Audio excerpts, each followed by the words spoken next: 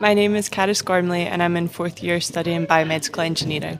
Since taking a lot of courses and being involved in societies, I have a better idea of what I can do after university, and I don't feel too nervous about that. I'm quite confident that I'll be able to figure things out once I'm leaving.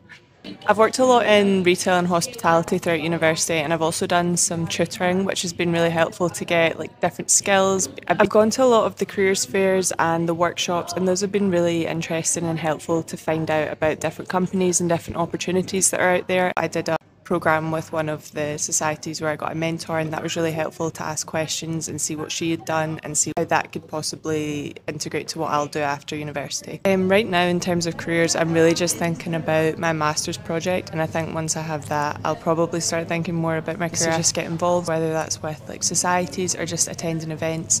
It's a really good way to figure out that what you enjoy, to know other people in the university.